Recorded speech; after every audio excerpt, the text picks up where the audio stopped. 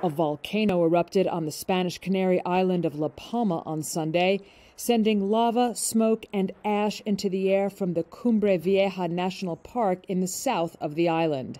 The municipality urged residents in a statement to exercise extreme caution and stay away from the area and off the roads. Those in nearby villages were told to go to one of 5 centers to be evacuated, and soldiers were deployed to help. Video footage showed fountains of red molten lava shooting into the sky, and plumes of smoke could be seen from across the island.